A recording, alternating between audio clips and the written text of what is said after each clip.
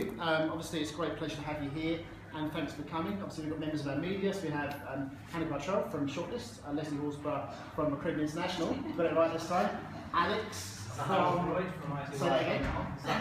Sahara from IT, yeah, and Smith. And Broek joining us as well. Yeah, around the table we do have some representatives from our PR. We've got Eleanor Sampson, and we've also got Aidan McLaughlin here as well. Joining us on the panel today, we've got Chris Hyams and Karen Evans and Guy van den Broek. Good. And we also have Mary Ellen Dugan, who's our Vice President of Corporate Marketing, here as well today. So the format's going to be very simple, really. It's a conversation, and it's a conversation to really kind of stimulate some thoughts around a few areas of recruitment and HR today. I will kick us off with a few questions in a few moments, but generally speaking, you know, I want interaction between everybody. It's not like a Q&A session just with the panellists. If you guys have got stuff to say, do absolutely say it. That's really important to us. If you don't hear from me too much, that's probably a good thing. The conversation's going well, but I'll definitely keep us on track and steer us towards a good session. Lunch is going to be served, it's going to be a family style lunch, so there's no a la carte to worry about. They'll just bring us some food and you guys just eat it and enjoy it, please. I hear it's amazing. So I think without further ado, if we just do a quick introduction from the panellists today, that would be a good start. Can we start with you, Doc? Yep, my name's Diane, and I work at Organisational Studies at Sydney Uni in the business school. I teach human resource management at an undergraduate and postgraduate level, and I research in skill migration and other sort of things like study recruitment and a few other things that we can talk about, or not talk about in the way of conversation goes. Let's hope we cover some of that. In terms of specific skill sets, you work a lot in terms of the Global Migration Research Group as well, so you've got some exposure to that. I think we're going to cover some of that today as well. Fantastic. Okay, I'm Karen Evans. I'm the Managing Director of NGA.net in the Asia Pacific region. NGA.net's a talent management software provider, and we have offices here. We're Australian, founded back in 1997, but penetrated the US Fed market in 2010. So very specialist in government, education, healthcare. Today, obviously, we have recruitment software, so today I guess is more focused on that. But we do spread more broadly than that into talent management. So I think there'll be some opportunity to talk a little bit more broadly outside of just straight external recruitment. Great. Okay, good. Chris? Chris Hyams. I'm the Senior Vice President of Product and International Indeed, so I'm responsible for our technology as well as for our international expansion. I've been with Indeed for a little over 4 years now. The company is this month celebrating our 10-year anniversary, so I've been here for a small part of the Indeed history, but 4 years ago when I joined, we were about 140 people with 2 offices, and now over 1,200 people with 15 offices, I think in 11 countries, and so a lot has happened in the last 4 years. A lot of hiring worldwide. We have sites in 55 countries and 28 languages, and while we're not #1 in Australia yet, we are the #1 job site in the world. Over 150 million job seekers each month doing these search for jobs. Excellent, thanks Chris. So there are kind of 3 areas that we kind of want to cover today, and we'll see how it goes. It can be quite organic, and as I said, I'll keep it on track.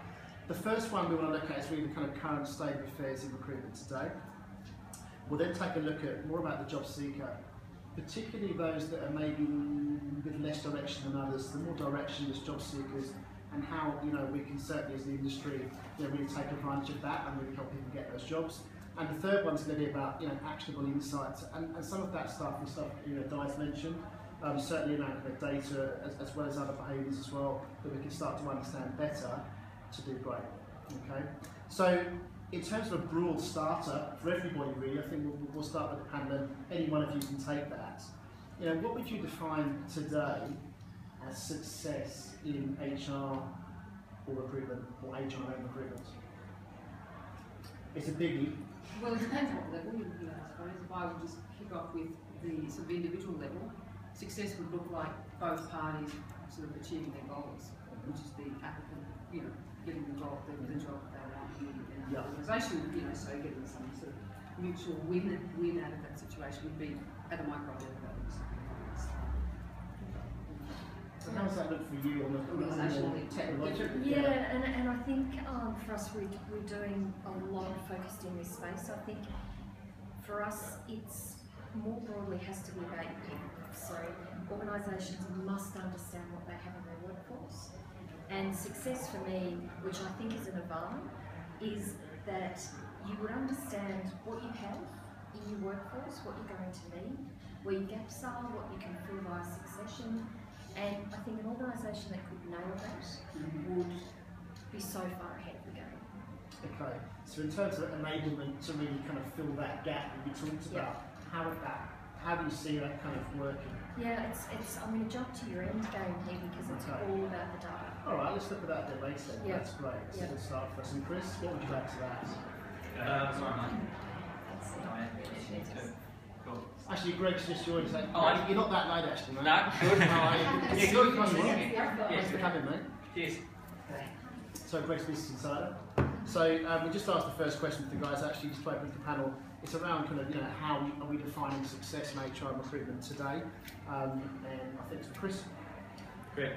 Our mission as a company is pretty simple. It's on business cards that I handed out to some of you. We help people get jobs, and so our definition of success is a job seeker, employer, finding the connection with that person and employee. And for us, the challenge, and we'll obviously talk throughout the rest of the lunch about a bunch of different factors in that, is that we are a broad, non-specialized site. So Indeed is comprehensive. We have all kinds of jobs from truck drivers to CFOs and everything in between. So we try to do this in a very simple and unified way, but solving those problems for different types of employment, different types of job seekers, and different types of employers, and making it look easy is a big challenge.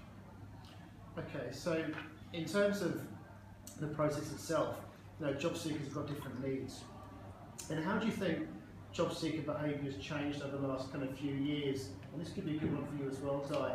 In terms of their needs, when they're looking for that perfect job, that career change, that next step, what sort of things do you think are the key drivers in terms of not just the behaviours, but in terms of their kind of absolute must-haves when it comes to kind of looking for that role or deciding upon which role to take? Yeah, I'm not sure you can really generalise on that. I mean, it would depend on the age group, the life sort of stage of the applicant. So many things that are, I think a lot of applicants sort of don't really know what sort of job is their dream job. They don't really know what their skill sets are. I mean, there's so many questions I've got back here about why don't organisations do skills audits in their organisations? Why don't they do that? And the other point would be, well, okay, getting the person the job, is it that it's just any job, or is it a job that that person actually really wants? Do they, there's so many complications around.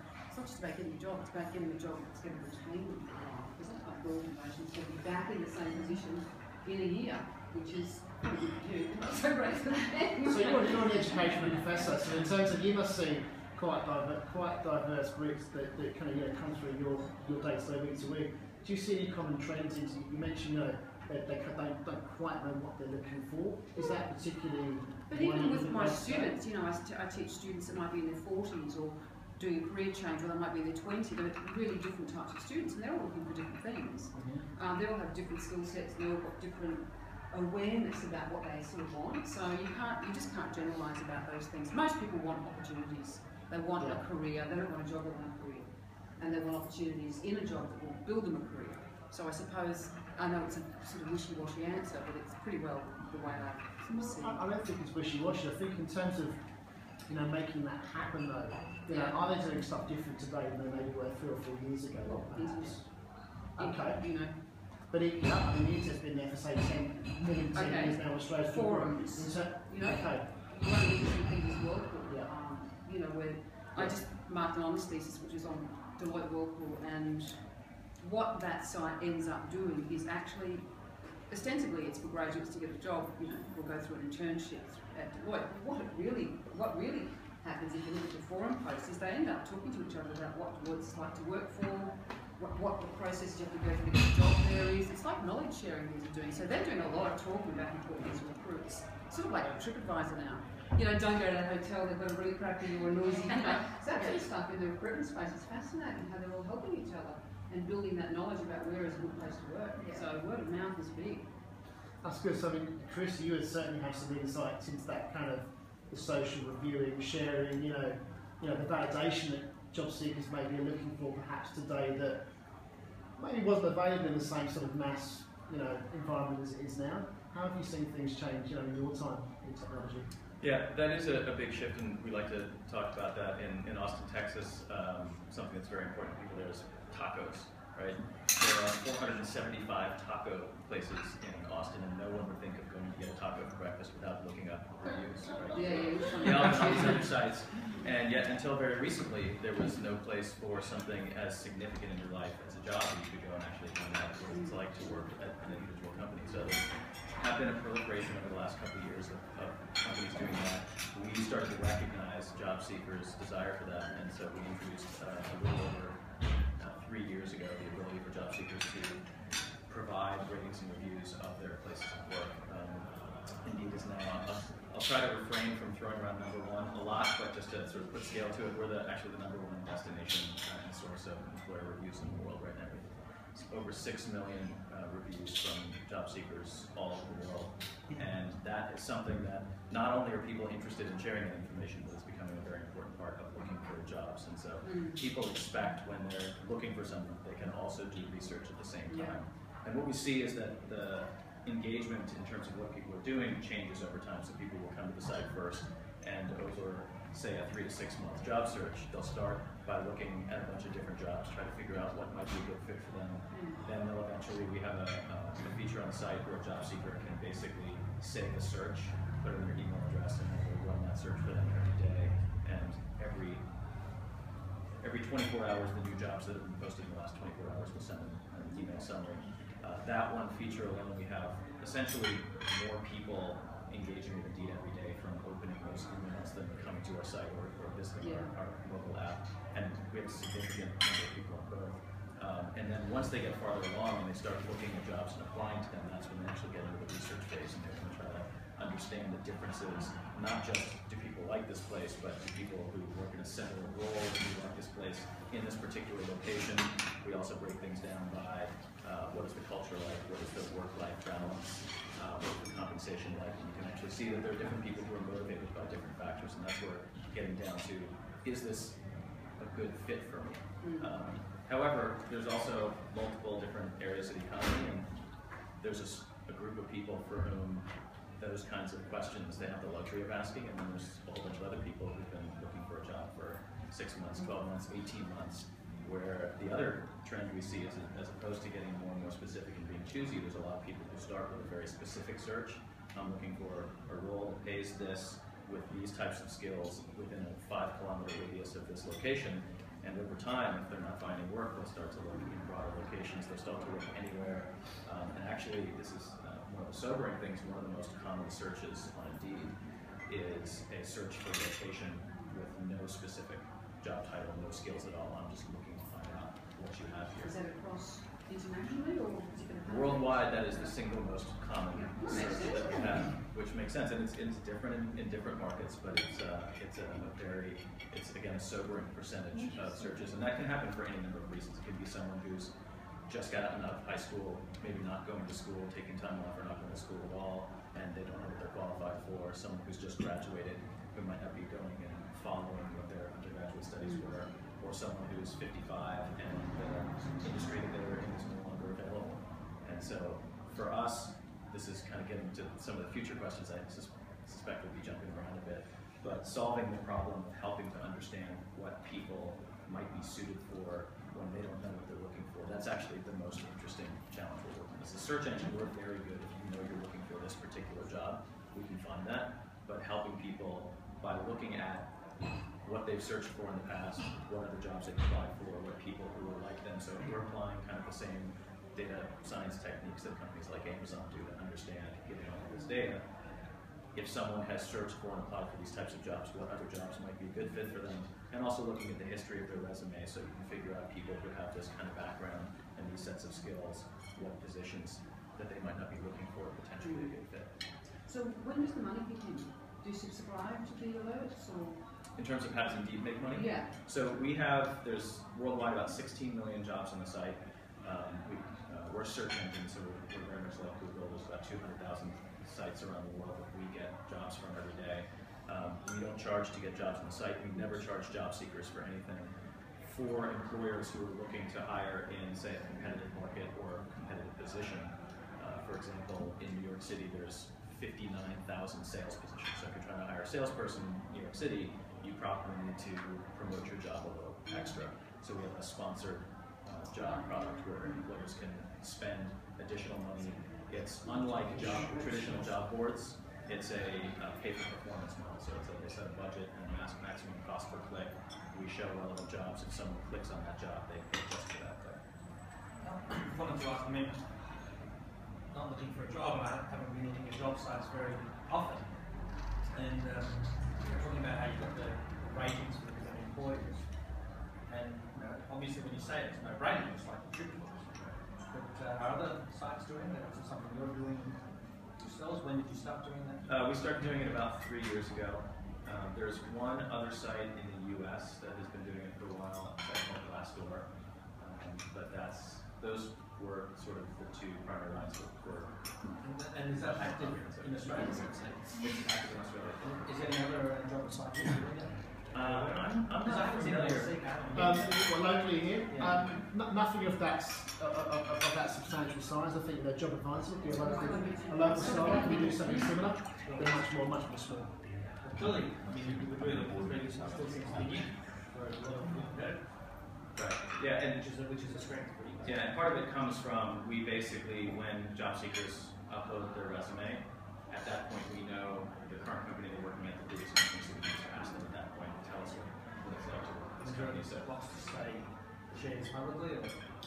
yeah, so they're just public, so they don't have to share them. This is an optional thing, but it's essentially help other job seekers learn what it's like to work where you work. So have you seen a change in the way that in terms of the search items and keywords and softer skills like we talk about people assessing the talent that they've got and understanding what they need, what the gaps are. There's a lot of things that are defined very differently from one to another. What I deem to be a business development manager might be something different to you. And then there's the other side of things where like managing people, I'm good at this, or I want that such and such cultural environment. Is that coming into people's search criteria or not? Yeah, so the trick there is that those are things that I would describe as part of the mismatch between how employers talk and what job seekers are looking for. We get, of the 16 million jobs on the site, those job descriptions are essentially what we have to work with. Now we do have this additional data that job seekers start to tell us about these companies, so we learn from those reviews, frankly, more than anything else. But job postings tend to be extremely dry. Companies, our client services team spends a lot of time working with companies where I'm sure you see the same thing. In government, it must be actually far worse, where the job titles are these internal, administrator for, which is not a job title that anyone's searching for. Nobody knows what these things mean. And so humanizing stuff becomes very important. On the search side, there's a lot that we can do, where we have basically, again, looking at the data, we see that people who search for multiple different terms, when the jobs come back, which are the ones that they actually click on, so which are the ones that are a good fit. And we've sort of developed this internal set of synonyms. So when people use a set of terms, these all kind of mean the same thing. Some of those are things that we do on a local basis, country by country. So we have a large team sitting in Austin of our country managers. They're essentially the quarterback for each of our individual countries, and they help understand where in different languages you have gender issues. So when you're searching for, say in France, Vendus and Vendor is the male and female version of salesperson. Job titles typically are almost always the male version, but you have people coming in and searching for both, so we have to be able to recognize those. When we do those in international languages, then we can also do those in the US and in other English-speaking countries when someone's searching for attorney, counsel jobs should match, or lawyer jobs should match. And so that's a big part of making search relevant, is understanding that mapping from intent to these dry descriptions of employers. We don't expect employers to fix the problem on their end, so we feel like we have to do it by looking at the data, looking what people are searching for, looking what jobs are matching, what jobs are not matching, and trying to understand better what job seekers are looking for. Okay, can I bring Karen into this as well? Clearly, you're an international business now as well, so you work in multiple markets also. In terms of the job composition, job content, and the needs of the advertisers, I guess, your customers who are giving you money, Do you think there's been enough focus in terms of how they use that content to drive, their advertising or their roles for best job seekers? I think there's a real wish to do so. I think what gets in the way, particularly for some of our sectors like education, where it is such I hate to use the term war for talent, but it just is. And I think it becomes very difficult in that wish to make it interesting and attractive versus here's what the role actually is and here's what we cannot compromise on. Which, flipping it from the job seeker to the internal side of things, I think the real challenge is in not compromising to make sure you get what you actually need, which for the job seeker means some clarity around this is the job that I'm actually applying for and this is what I will be doing when I get to that organisation. So is it fair to say in many cases some of your customers or any other customers that you unrated as well in technology companies are writing the job for the company as opposed to writing the job for the job seeker, what they're looking for? Would that be fair to say? No, I don't think so. I think they're trying very hard to write an ad that is attractive. But I think what becomes very difficult then is how do I make it attractive but also then spell out what the job actually is? So, great, vivacious person required. Exactly right. Great culture and great teamwork and great benefits and it's interesting. Do you often get a lot of internal kind of jargonism within the job ads themselves? So, an example, I went and saw a very large global pharmaceutical company recently, and they were looking for essentially people who don't sell to GPs, and the job titles were nothing like. I mean, they could be nothing further from a job title that someone would be looking for if they were looking to do a sales job in the pharmaceutical industry, and yet there was such an enormous resistance for that organisation to change because that's what the US wanted and that's what they were told to do and that's just the way they were. Do you see much agility from these organisations in terms of the fact they are starting to recognise that they have a problem and they're looking to maybe change that? I'm not sure. Do they know they've got a problem? Well, if electricians are Rather getting the great candidates are not off this very simple, they're not getting the right candidate. And I think that's the point again, and I'm going to be like a broken record, but it has to be back to that data. If you're not looking at how successful your strategies are, then how do you know what you're doing? And then I guess you drill in and say, well, is it the content of the ad? Is it the title of the ad? Is it where I'm posting my vacancies? All of those things, but I think without getting down to the data and removing that gut feel element or a corporate dictate that you can't navigate around because you don't have the proof to say this is not what we should be doing. I remember in the 90s when Optus entered the market and they were really pushing this, this is the most exciting company to work for, forget about old Daggy Telstra, this is really dynamic and attracted a whole bunch of really sort of high-class graduates. I was at New South Wales Uni at the time, a lot of my students were rushing off to Optus. And the money wasn't too bad, but it was just, they were getting this really high attrition because these kids were getting bored. It actually was a call centre job, literally, and they realised that they were actually advertising the wrong way. They were attracting the wrong person and they were getting high turnover, and then they changed the pitch.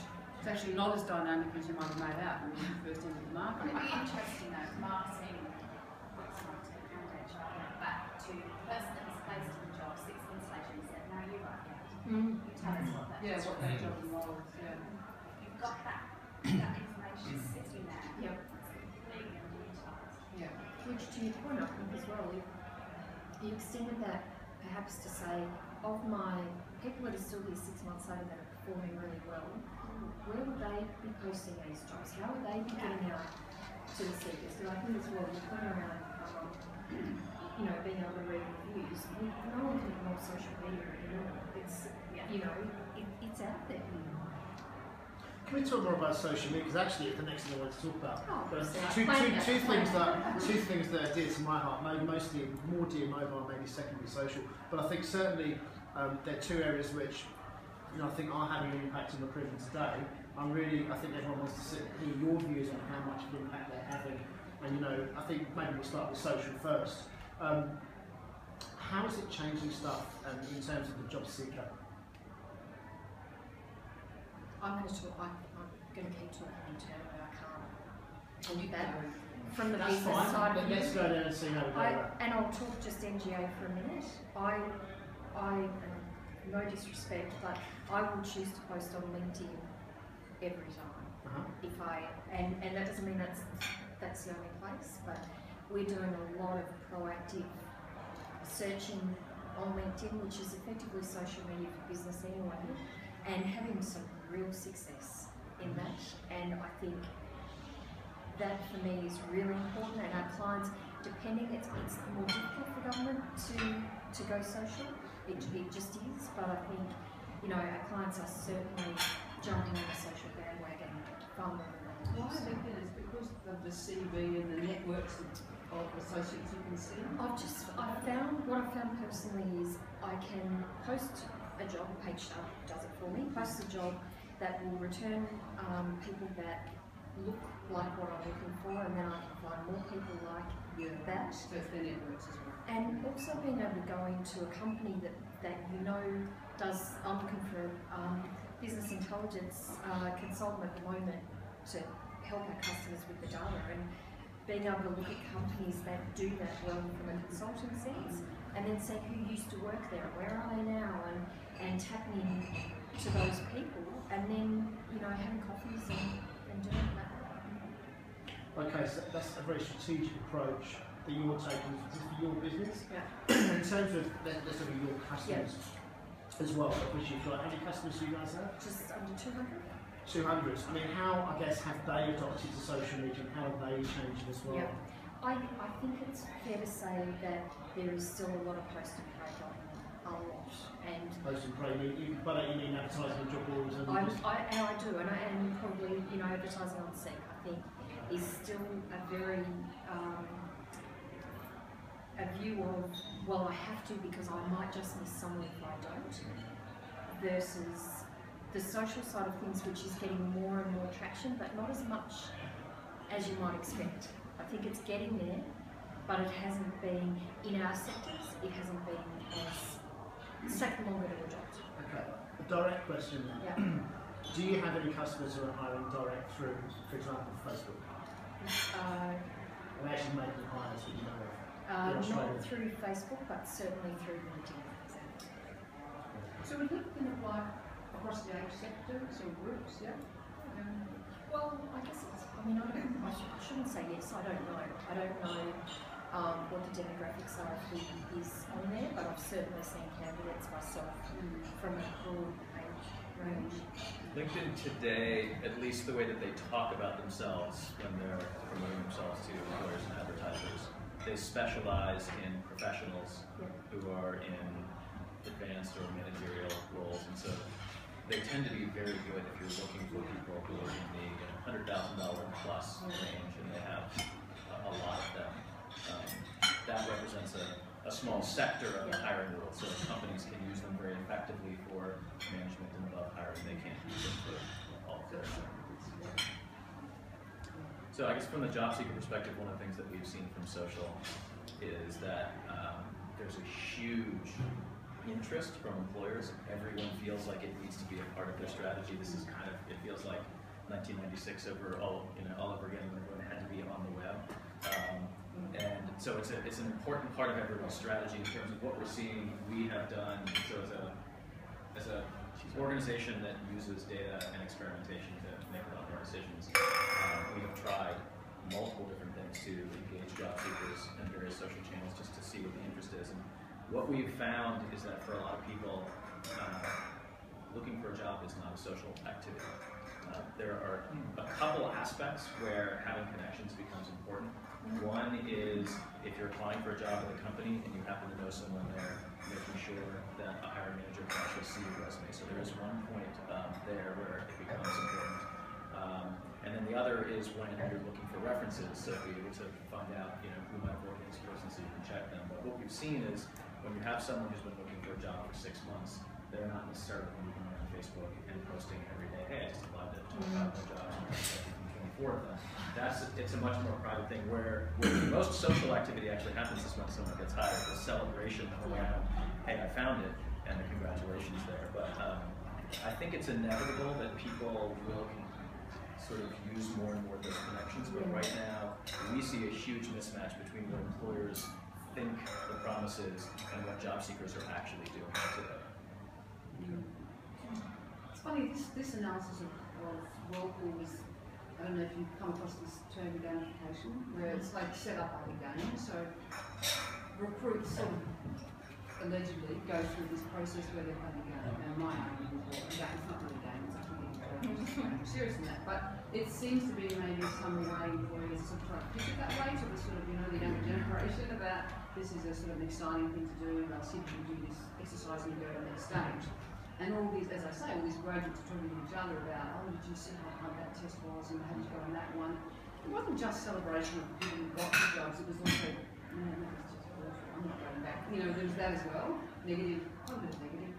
So it's a sort of like a gamble, isn't it? Because these kids can be pretty honest with each other about what they think about this particular organisation, and it's good and bad. Yeah, so beware. Yeah.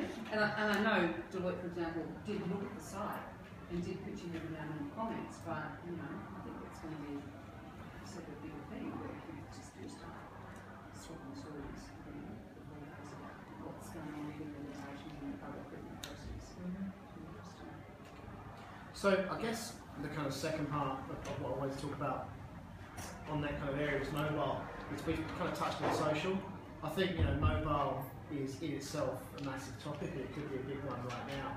I think it's clear that mobile adoption is growing. It's clear that Australia very much leads the way against many markets in terms of usage for mobile, and penetration is very, very, very large.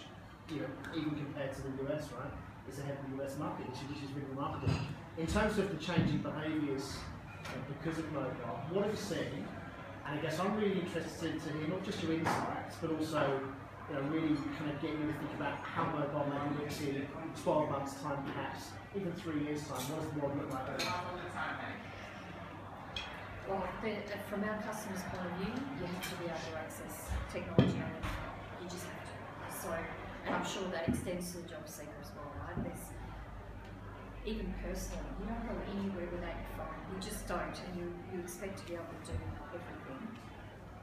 It's an interesting question about what's next. I grapple with that a bit. I think for me, not to divert away from the question too far, I think it's going to be more, what is the job market going to do in 3 to 5 years' time? And I think that would be interesting as the millennials start growing a little bit older, and there need to be working from home, doing jobs that don't cement them in there for years. I think it'll be interesting to see what happens in the contingent labour market as we look into the future. So we kind of touched on contingent workforce, which I think is a good topic to talk about in a minute as well, because that's one that comes up a lot right now. Yeah. What are your thoughts on mobile, Chris, in terms of, you know, what you're seeing? I think you get a lot of information and data from around the world. Try if we can to focus on Australia, our local marketplace here. Where do you kind of think mobile's at in terms of, you know, as a job seeking tool, but also from the employer side as well? We need to look at that side too. You know, how do you think it's going to be changing things moving forwards? You know, for good, and I suppose what problems might it present as well? Yeah, so I think as Chris mentioned, mobile here in Australia today, it's about 54% of all searches on Indeed are from a mobile device. And that's up just in the last 3 years from about 14%. So globally? Well, that's Australia. Globally, we're at 50%. So Australia is almost 10% ahead of the global average, although it's very different in different markets. So in South American markets, it might be 20%. In Korea, it's 85%. We look, frankly, when we're looking at the future, we look to the east first of all, and we look at Japan, 75%, Korea, 85%. And then also a younger generation, so when we look at people in the 18 to 35 range, they're twice as likely to have a mobile device as their primary form of internet connection. And so those are people who, think about what the market's going to be like 10 or 20 years, people are not going to be sitting at desktop computers. How it's changed the way that people look, and I think it's very similar in terms of what mobile has done in a lot of different markets, is that it's just introduced the sort of notion of immediacy. So we always have, we talked about job alerts and people wanting to see jobs when they've been posted in the last 24 hours. When you're on a mobile device, you can see jobs that are posted in the last 7 minutes. And so we are constantly percentage of jobs that people apply to on a mobile device that were posted in the last 6 hours is double what it is on the desktop, which is not surprising. So people are on their commute, when they're at lunch, when they're in a coffee shop. That essentially what it's done is it's taken the job search process and made it a 24-hour thing. And Like so everything else we about see- life. absolutely. And where I think it becomes interesting on both sides is depending on what market you're in, and depending on what job category. If it's one where it's extremely competitive for job seekers, then you see job seekers using mobile an incredible amount because they want to get their application in within the first 10 people who apply to a job. When it's a market where it's a war for talent on the other side of high tech and nursing and some fields like that, then you see employers doing the same thing where they're looking for we have the same product for employers, but the opposite one. When someone creates a resume, an employer can sign up for resume alerts, and so they can say, I'm looking for someone with these skills in this particular area, and as soon as those get posted, we send an email, and you see them contacting people within hours of when those resumes. So it's real time. So yeah, mobile just basically takes it from being something where you can wait to it's the sort of how quickly you can respond becomes really important to get Yeah. Doesn't seem to be any different from the average surface Right. technical thing. Yeah, so the biggest challenge though is that when you run into problems is that a lot of the talent management software that people are using, they can't actually apply to a job on their mobile device. And so because most people don't have their resume sitting on their phone, this is when you look at Apple Pay and PayPal and these other things, what happened is people had to create systems where consumers could get their credit card into an account so that you didn't have to think about it when you were purchasing. So for us, that meant creating an online resume that job seekers could have and working with employers to enable so they can actually get an application. Right now, if 55% of the searches are coming from a mobile device and more than 90% of the jobs in Australia today can't be applied to a mobile device, there's a big mismatch, especially if a job gets posted, I want to apply for it now. So that's something that we've spent a lot of time working on. How do they complete resumes in Europe? That's another interesting question. Well, so the funny thing is they haven't really changed at all in 70 years, maybe. And the other funny thing though is that with LinkedIn, which is very close to a resume, we still see recruiters, when they find someone on LinkedIn, the first message is, can you send me a resume? Because the resume is slightly different. But where the resume is interesting, I don't know if it's beautiful. Is it looks like That's Actionable software. Like a startup circle. Actionable software.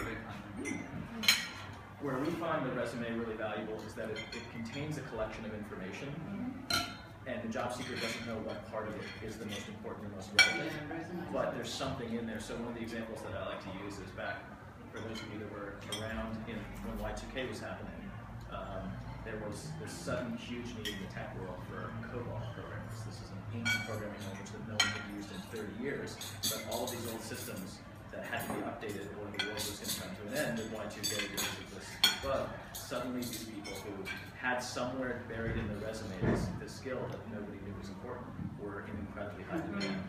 And that's the kind of thing that what we have seen is that there's a mismatch between when employers suddenly decide a new skill is important and job seekers realize that they have something that's relevant. And so that's where having all of that data, I hope they don't go away too soon or something like that, where having that work history is really important to understand what you might be qualified for that you might not know about. I suppose it's up to the applicant to understand what the employer wants and shape their resume. Because it's no longer, I was born in it's like that you write a narrative about yourself. You're pitching it to the organisation. And that's what we should be doing, isn't it? So I suppose the CV is still important, but it's a very different beast from what it was 10 years ago. I think it's much more around storytelling and how you package yourself as a potential employee. And it really is a kind of first line filtering mechanism. Yeah. And Could be the that's wrong narrative. right. And I think, and maybe that's the one thing that's consistent, because I think 15 years ago it was still does this person look like they have something? But then you still have to bring that person in and talk to them, right? Wasn't the employer doing the Google search part of the resume? So that's the unintended resume. And Absolutely. Facebook search. Yeah. I mean, that's not you. None of that. alongside. And those tend to be more on the disqualifying side. Looking for drunken pictures or something that would make me feel like you're not a good fit. And it's very hard to do a Google search to find the things that are helpful in determining if this person is good. So Derek Schmidt, former CEO of Google and current chairman, said, that means you should just change your name. Which is kind of ridiculous, but in New Zealand, people changing their names. And submitting, new resumes. That's the Same sort of resume. You have to look at that. No, it's not right now. Facebook's right. It's not your name. It's like backwards or something like that. I kind of want to give Chris a chance to have something to eat. So, particularly on the kind of more technology leading journalists at the table, what are we kind of hearing in terms of technology and recruitment today? So I know you guys will cover it as a sector. What's kind of happening locally here in Australia, Jill?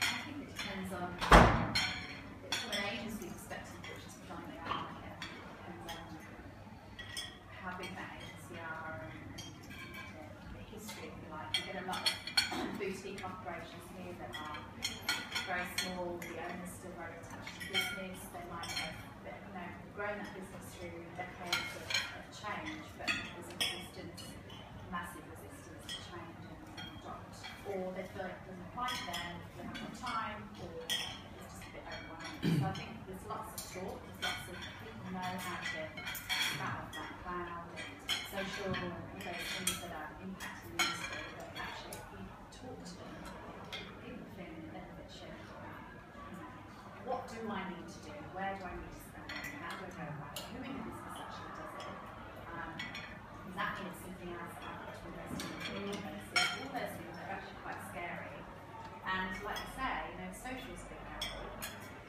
there's a trust thing there, trust is the underlying thing for a lot of employers and agencies, can I trust this, what happens once it's out there and some of this. Is that just because it's different than what they've always done? Yeah, I think so. Right. I mean, I'm showing my age now, but I worked in recruitment many years ago when they still used the cards and getting onto the databases and consultants weren't updating. But that was a big transition. So somebody was still using cards now. It's crazy, but so I think there's a lag, and I think there's a real stream of really exciting companies, and we spoke to one earlier, and when you find those, they're like gold, and they're ahead, and they know what they're doing, and they're interested, and they're tuned in, and they're willing to make mistakes and take risks, and then there's all the others that lag behind, and actually that queue is way longer than you might imagine. So there's kind of maybe four things that you're talking about. Really, education's one, I guess, and maybe Diane can certainly add to that as well. I think you talked about trust as well. I mean, trust in terms of the technology as a platform, or trust in the vendors, or kind of all the above? All the above. And then I guess, do you think there's a fear there with that? It is an orthodox market, they kind of do what they've always done, and that's, because of, in many ways, the vendors that are in front of them and the recruitment advertising in particular landscape is there. Do you think they're just a little bit overly worried about what the world looks like beyond what they're doing today? Yeah, I think they're overwhelmed. So they're overwhelmed as well. Okay. So how do you think that, how do you think they can kind of take that lead? What do you think they need to help make that decision for them? I think human nature is we're tuned to believe what we see is working and seems to be us job. But first, if they don't fall apart, then I might have to go to it. So I think So the Me Too approach. Yeah. Seeing someone else do it and seeing the impact that it's had, and recruiters tend to work on results. That's what it's all about. So I think those kind of things are really important. Time poor. So it's breaking it down into actually this is what it will deliver back to your business. And I think those things are, like you say, it's all education. Real life education, I think, face-to-face. All organisations can't appeal to all applicants, and you just thinking about what Karen's talking about. I mean, education is the sectors you deal with are specific sectors. they have to get in all that human capital qualifications, and it's not so much, well, it is, but you know, the interpersonal skill maybe isn't that important. So maybe employers just trying to please everybody instead of actually knowing their product and knowing what they need to advertise to attract the right applicant is part of, could reduce some of the anxiety. Is that, okay, what do you do, what do you do well? We throw it out there to social media, let's be proud and confident about we'll do this, and this is what we want in an applicant. And see how that works. Instead of promising world and then obviously turning away a few people and getting some bad feedback on social media which they're worried about. So actually, you know, maybe if the employers and the organisations are a little bit careful about what they put out there, they may not be as anxious about what's going to come back. So, I think it's honest. I think they need to be honest. Absolutely. Are we as funky and as bang as we or actually, no, we're actually really bureaucratic, hierarchical and all those things. And same as you do. But then what do you do? Because, you know, for the government sector, it is still such a challenge to get candidates to want to work in the public sector. So, what you done is I think what people, I believe that, you know, if you're very real about what it is that you are and what it is that you can do, you will learn where to hang out with the people that want that. And that's the whole point. If you're spending time on Facebook trying to find people that, you know, something, you know, I talked to my son, what do you want to do? I don't want an office job, that's really boring. Something really interesting that's outside. But I'd really like to design cars, but I don't want to do that all the time, and I want to get paid. You know, and I want to be able to do it as well. But, you know, so there is that element of, you know, the next generation that want us. There's all this, you know, talk about it all the time. The war for talent. The talent isn't one thing. It's not one defined thing. It could be, you know, people that are going to have to work till 70 or whatever it might be. They've got lots of great skills that transition from Talent's a very loading term, isn't it? and they might want something totally different. Flexibility, security, you know. That's what I was thinking of the public sector. I'm surprised you say it's hard to attract. I'm presuming you mean the echelons. You're saying it's hard to fill positions. It's. I mean, at the moment they've got a freeze anyway, but it's hard. It's not that it's hard to fill positions, but it's hard to attract talent. So in the grad space, for example, that continual fight every year against the big corporates who have a lot of money. Yeah, well, I was going to say, No. you've got a wage to contend with. But you've got the work-life balance, which is, the public sector's always been fantastic. But Training, not bad, you know, so this is other things. And there is, but I think it's, you know, I'd question work-life balance in the public sector anymore. Well, he's got work-life balance. Yeah, exactly. You know, it's And I'm not all this mobile stuff. That's right. But there's certainly, you know, there are certainly benefits, but I think it's, you know, a young grad and we've got some sexy big They feel like they're going to be throwing stuck money in at the you. rest of their life. If the companies are having difficulty advertising their job correctly, being honest about what their working environment is, what sort of work are recruiters doing or job sites doing to educate these employers about how to advertise their job properly? I mean, most companies have enough trouble creating a product that people want to buy. They're not experts at recruitment, and that's why they get recruiting companies. But by the same product, by the same token, what most companies sell is people now. They don't sell products like the phones we have. They're pretty indistinguishable. Yeah, but I mean, you know, most of the things you go into a store and buy are physical items. They're not people. It's the people that are making them, the people that are selling them. same service. Well, services, yeah, services from government services, or those sorts of things. You know, Deloitte services or services, but I mean, Indeed is not just advertising. You know, you've got every job there. Garbage people through the whatever. You know, probably not prime ministers or presidents, but companies certainly, but not. You would have. We'd probably get ended with better politicians if they went to a job site.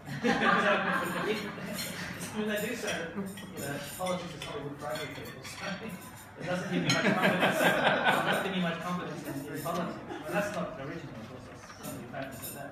But what are things we're talking about? You know, you were specifically saying how difficult it is for these companies to advertise correctly. Well, I mean, recruitment's been around for 100 years or something. I mean, it doesn't have got the run. The recruitment agencies and You have to work with what they're given as well. this is it. I mean, you know, often the recruiter isn't necessarily completely invested in it. So whatever reason, and the race is on and the clock's on, and they might know that, you know, 3 or 4 agencies at the road. So it's all about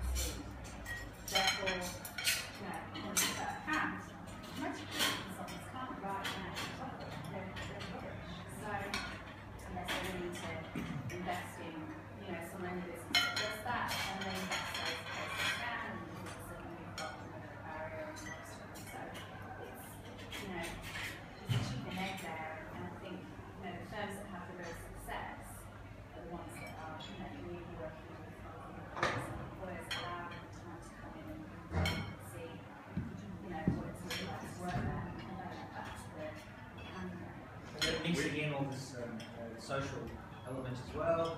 And it's a big potpourri of stuff that's still evolving. Otherwise, we wouldn't have we have an entire team, our client services team, that's dedicated to just working with employees to help them with their online. It must be growing and growing. They're growing very quickly. We have in our office here, it's a mix. We have HR and marketing, but it's primarily sales and client services. Every market that we're in, and how they work is different in every market. In Japan, for example, every online job site are responsible for writing job descriptions. Employers don't even write job descriptions at all. They consider it a marketing service that they're outsourcing. Sounds crazy. It sounds crazy, but it works. They actually have, in Japan, we see the lowest ratio of applications to hires in any market in the world. Some of their positions 4 or 5 applications to a hire. So obviously, whatever they're doing seems to be working in that market. And what we see in different places, a lot of it depends on the size of the company and the industry that they're in. Obviously, on the government side, you have so many regulations where you can't just have someone else write the job description. There's all these different things that you need to do to stay compliant. We see a lot more, in general, openness to new things and to experimentation in small businesses than large businesses, because in general, you might have you might have one person who is running the company, who's doing all the sales, who's doing all the marketing, and who's hiring everyone. And they don't have time to try a whole bunch of different things, but they're willing to serially experiment with things and see what works. Whereas with larger companies, you tend to have more kind of established ways of doing things, and it's harder to break out. But a lot of the companies that we see that are most successful, they actually have their online marketing team is in large part responsible for how they do online job posting, which is separate from how they do the more traditional forms. And is that linked in with HR, or are they still separate? They work together. So we just had a collection of some of our largest customers come and visit us in Austin last week, and it was probably 60-40 split between people who are pure HR and people who are marketing. But I mean, marketing has become an essential HR function for employers.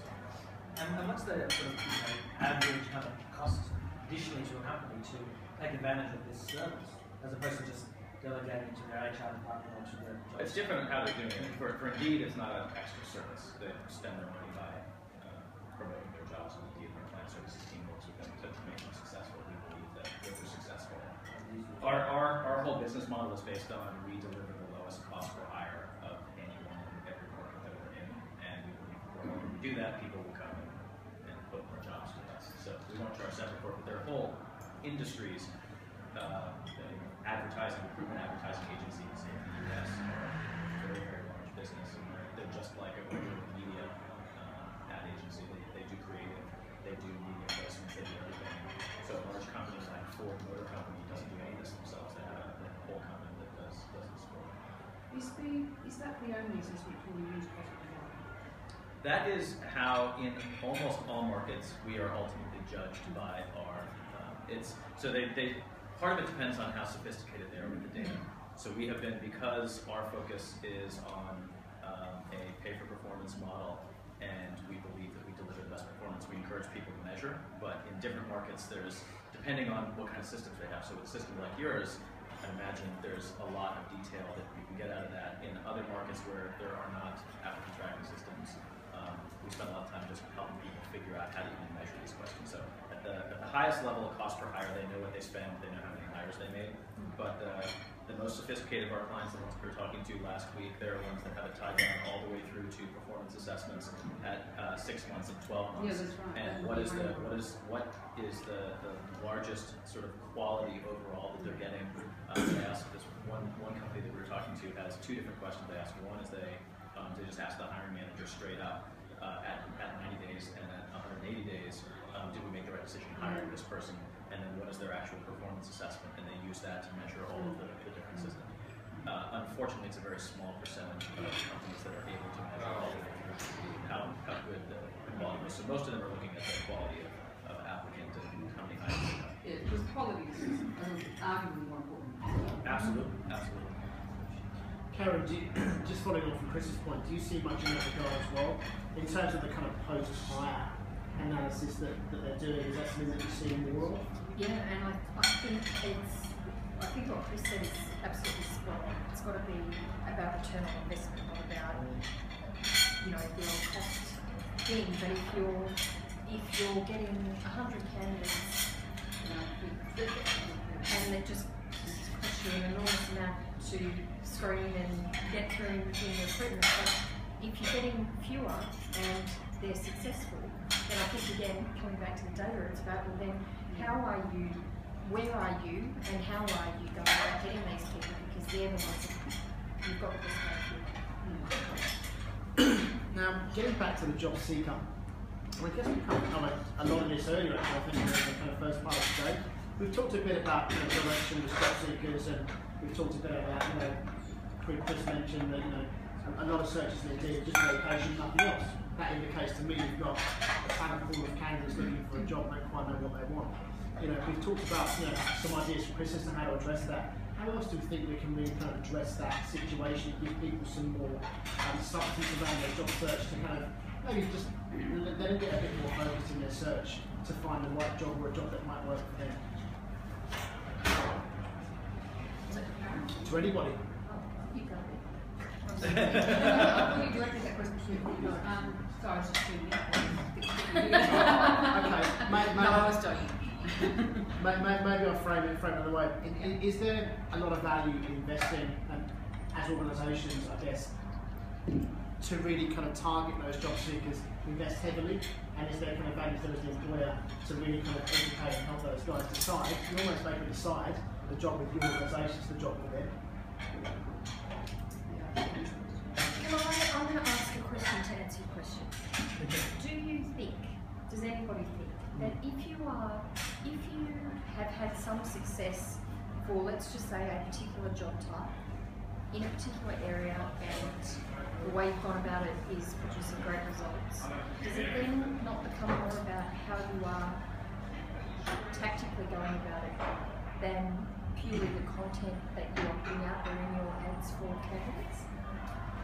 So you mean in terms of have you found a sweet spot in an area that you kind of didn't recognise was giving you great candidates, and are you getting more strategic around that? I think, but I would say across every role in an organisation. So not just you've managed to luck in this particular area, because I personally am not sure that that's true, but that you've identified that I don't know, engineers, if you go to this particular area and you recruit in this particular fashion, that you get a great outcome. And then for your IT people, you do something different. Because I don't know, I still come back to this post and pray. It's like you can post out there and get as many candidates as you possibly can, but then you've got your risk of success of actually finding the right one in that massive big bucket. I don't know. That's the countries when you bring that up. So you're talking about going to India, so for your IT workers, are you talking about countries or locations as in I think it's geographic? all of it, and I do think, though, to your point, thank you for saying that, because globally now we know that, particularly in the education sector, you have to go global, right? So, Okay, so in terms of, I guess, one of the things that might be an enabler for these job seekers to kind of get what they want, certainly search. We talked about mobile, we talked about social. Let's think about search. I mean, we talked about TripAdvisor. People, it's fair to say, I think we're going to agree, we typically turn to search for most stuff, whether it be a vacation or insurance or whatever it might be, or even a job now. We're seeing job seekers not default to traditional vertical job sites, other job boards that are out there sometimes. They might go to a search engine, they might go to an aggregation site for more content. I mean, how do you think search is going to really help enable, or how can we utilise search better to get the right job seekers coming to your organisation? We talk post and pray, let's forget that for a minute. How do you think about search? Maybe I'll try it, Chris.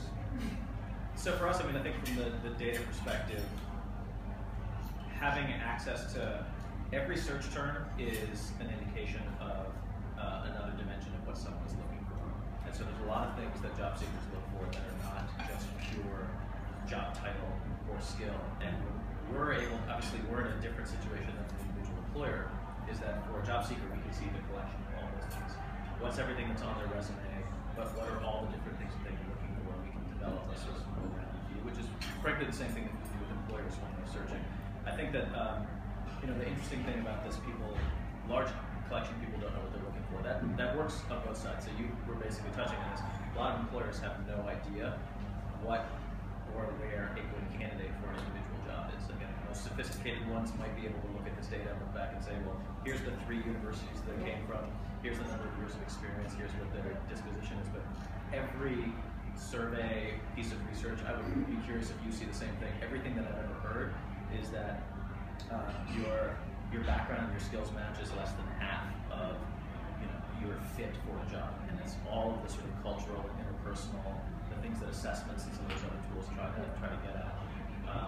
And so for us, being able to tap into all that data to help understand where there might be a fit that someone doesn't know exists. To tie this into the previous question, I think this is a really interesting thing when you look at sort of the volume of applications that these large companies get more customers. We were talking to about 6 months ago, a very large global consumer brand. They get about 10 million job applications a year for 100,000 positions. And so number one, there's a filtering problem that is just staggering, and they actually outsource all of their front-end resume filtering to a company in the Philippines, which means that there's no one from their organization who's even looking at most of those. And the other thing they point out, and this is I think true for almost every large consumer brand, those 10 million people are their customers as well. And 10 million is actually a significant number of customers, so the experience of applying for a job, they have to ensure that those people actually have a good experience, that they hear back in a timely fashion. Most of them are going to be disappointed and not get that job. They need to be able to ensure that they're not making bad decisions along the way and retain those people who are, frankly, not just customers, they might be some of their better customers because they want to go work there. There is some interesting research on that. I was talking to my students about this last semester where, for one annoyed graduate, and they did some research on this, there was like 6 individuals that would actually hear about that. So the family, the friends, I had a really bad experience being recruited by Telstra or whatever, and that sort of the effect of that really is that sixfold. The network of friends you might have, and if they're highly networked like you are, that's the sort of cohort that the organisations are using. Right.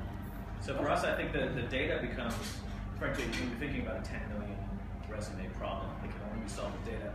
What becomes really important for us, though, is keeping the human element in there, because what you don't want is some big brother-like algorithm deciding you're a bad fit, you're a good fit. What are the words? Sorry? What are the words you use? You said you had particular words that, because presumably you had software to identify a word or a phrase, does it? In terms of what people are In searching terms of for? filter, you said you're trying to get a bit sophisticated in how you filter the applicants. Yeah, so again, what we look at is the other side. So we have, for our small businesses who can post jobs, so for most of the jobs on Indeed, we're crawling 200,000 websites for those jobs. Someone clicks on that job, they're going to a site and applying it.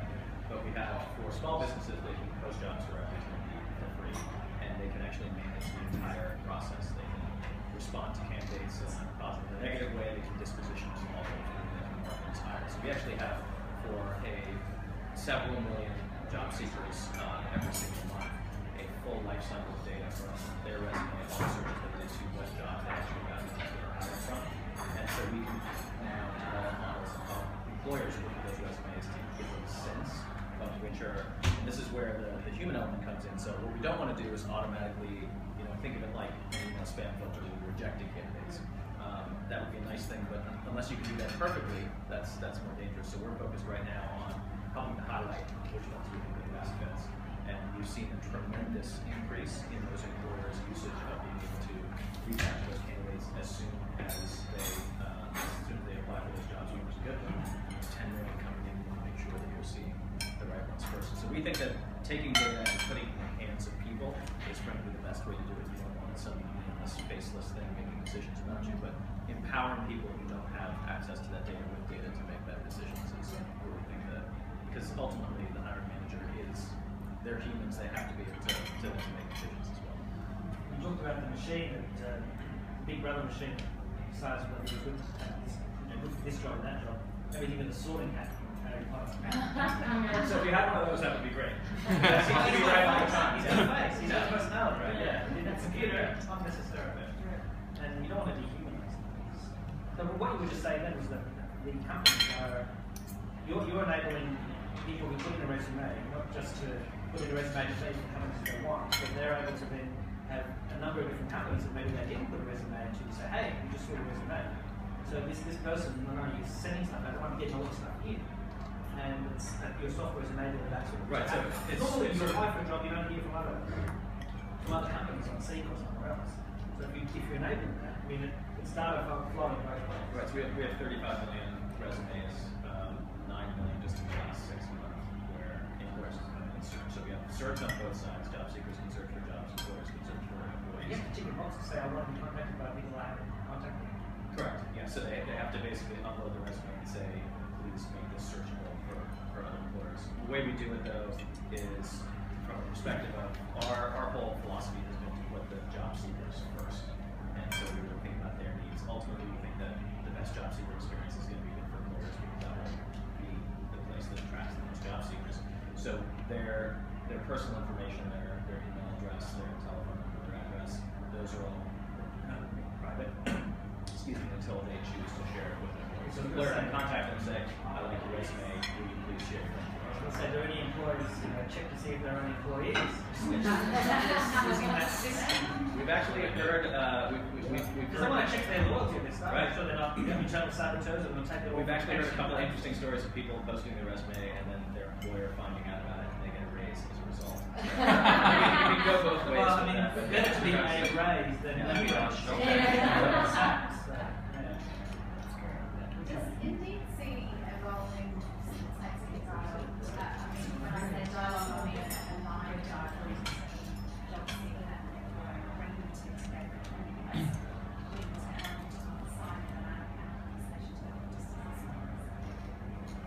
So they're bringing the two together. We're a job seeker and so we're fair kind of thing. yeah, no. Like interactive events, you mean, or Something like this, but obviously on a potentially bigger scale. You might have employers, you might have these job seekers, where there is a conversation around, the challenges of looking for a job and what it, how demoralising it is when you have applied to 30 employers about who actually exist, to, what they're looking for, and understanding, because it is about people, and, the technology enables lots of things, efficiency and match, but it's still a person at either end of the transaction, and unless they come together at some point and have some dialogue to exchange ideas that you tap into, surely you're just chancing your arm. Yeah. It's an interesting idea to think about how to do it on both sides. We definitely, so our focus is trying to do things that work at scale. So if there would be a way to facilitate that in 55 countries and 28 languages in an effective way. One thing that we do is that everywhere that we have offices, our employees go out and speak at universities, at the employment office, at job fairs.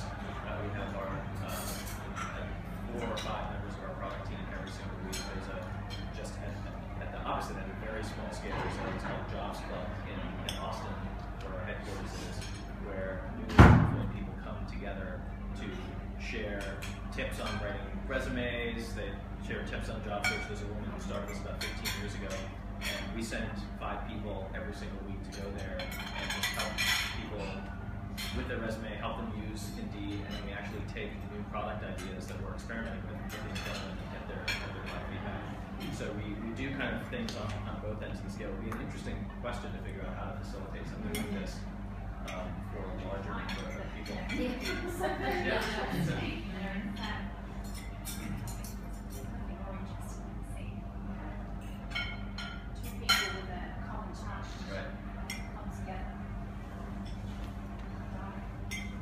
But would this not be where that data comes in though? Because obviously we're not just speaking to job seekers, we're seeing actually what they're doing, what they're looking for, how they're using the service, and using that information. And I think we've clearly identified the tremendous value in the data itself. Do you think that organisations locally here in Australia are actually doing anything with it? I mean, that's the question I have now, I guess. And probably more so for maybe Karen, but also I think in terms of behavioural information as well, and the softer skills and the other stuff that organisations are now kind of harnessing in terms of information, how are they using that to do better?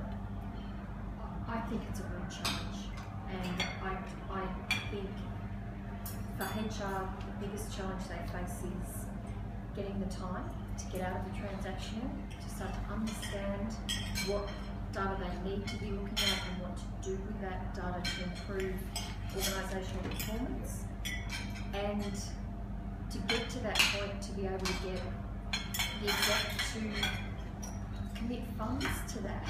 And it's chicken and the egg for me. It's not time, it's will, because it's where you're directing your time. Oh, it's I mean, I suppose I don't know. Yeah, I mean, on the face of it, it's resources and time, but it's about rethinking the way you use your time.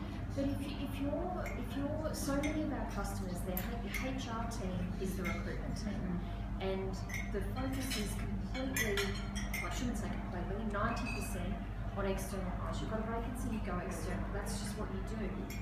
And I find it interesting how they can't stop because they've got to fill the roles, right? We all want the roles filled, but they almost do need to shift their thinking to be able to say to the exec, we have to understand our workforce plan and what we have before we recruit externally every single time. But how do they stop doing the recruitment to be able to shift their thinking?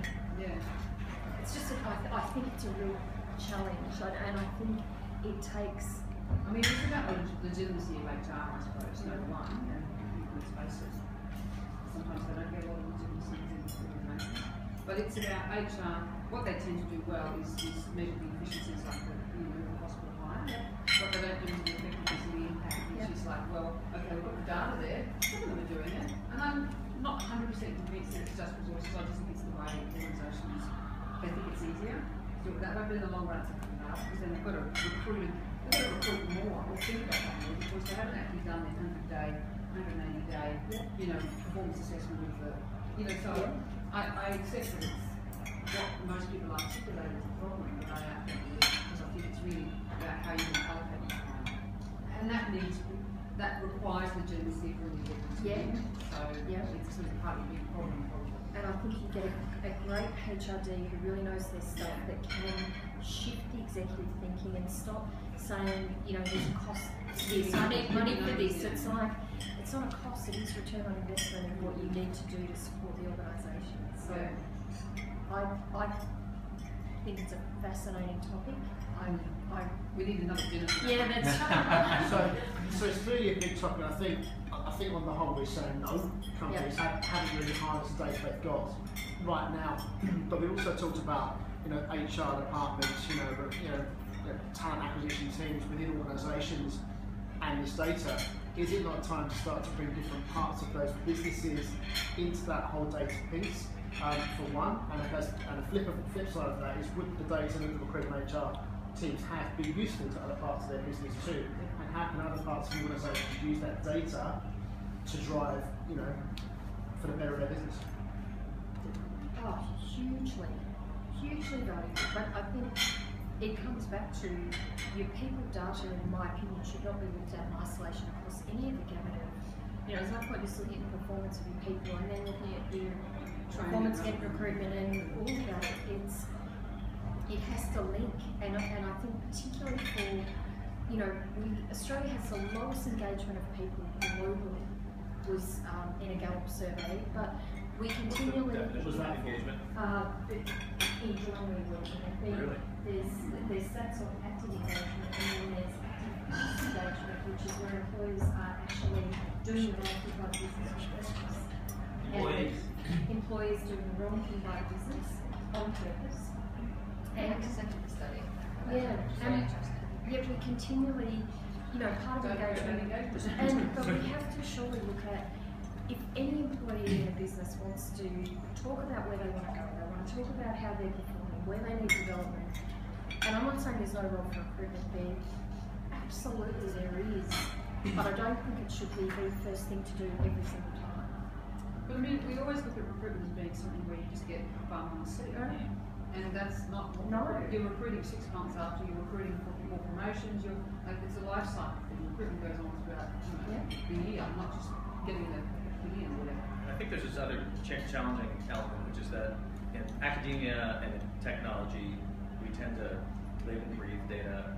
We're bought in completely. We believe in the validity of it. That's not. why you have a great team. And that's the trick is that's not universal. And part of so we definitely see large companies sometimes they don't have the tools, they don't have the facility. But data is, I mean, if you want to be sort of philosophical about it, data is the truth. There's a lot of people who are threatened by that. And we have to be conscious of the fact when we're going into organizations. When you expose the light of here's what the data is, you'll find a lot of things that are could look like people are not doing their job. We've wasted a huge amount of money here. 80% of our marketing spend is totally wasted. 80% of our recruitment marketing spend is totally wasted. And there's a lot of people whose first response is, I don't necessarily want everyone to be able to see that. Again, we come from a very data-driven culture. We test and measure every single new idea that goes into our product. I have empirical data that says that 70% of the ideas of people on my team are wrong. They're bad. And that's great because we can measure them and we just don't do those, and the 30% that are good and right are the ones that we do. But that requires a culture that embraces that. You go if you went to a major global 1,000 company and told them that 70% of what their employees are doing is wrong, a lot of people will get fired. And so you have to. It's meaningless without a context. Right. Or why? What's the underlying reason behind it? So data can mean different things to different people. And getting the data is fantastic, but you need somebody to work with around what that data actually is telling you. Because it could be 70%, it could be some interpersonal relationships that aren't working in teams operate. There could be a million reasons why 70% of that organisation is failing. So the data's great, but what does it actually mean is where you need to get some analysis. I mean, I tell all my HR students, go and do business analytics, because you all need to know how to work around data. And if you can't, then outsource it to somebody who can, so you can, make sense of what that means. You need the data, but you also need to be able to analyse it. Right. And that's not necessarily what your expertise might be, but you need to buy that in somehow. I'm not a data person, I see numbers in my eyes glaze over. But I'm okay trying to think about what it actually means, what it could lead to. And I suppose that's why it's been serious. That's why we do need to work together. That's why the tech people do need to talk to the HR people. That's why we all need to be comfortable with the language that's being used in those areas, to be able to help to work together on fixing some failure rate or whatever. So yeah, that was great. So on that note then, we talked about a lot of data stuff, and obviously in terms of confronting data as well, and the importance of that data and the importance of human beings and people beyond the bubble of sea. Do we then think that HR and or recruitment gets a big enough voice in the boardroom? Should there be more? And is it broad question? Should is it idealistic? Or to be making money work at HR? Okay, so is that a problem, and should it be? They're not part of business. Should it be higher up the food chain if you like than it is? But I think and yes, I agree categorically, but it's back to that chicken and the egg for me. So how do you get yourself a seat at that table?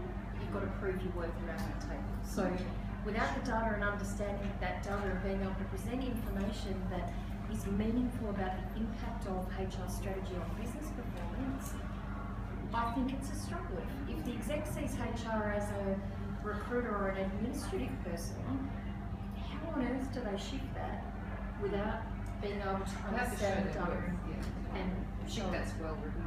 Well, and that's the trick, is HR is one of those functions where if they're doing a good job, nobody notices. Yeah. It's only when there's not enough people or there's too many people who are doing a terrible job when everyone starts looking at the HR team.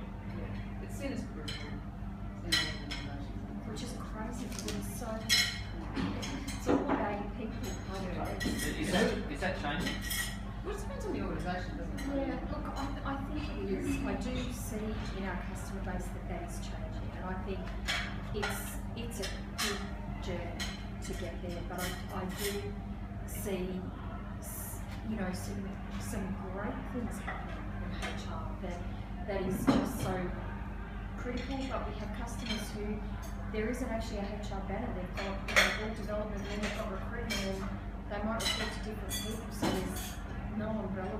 So there's no chief recruitment officer at Boardman. Very Chief good. recruitment.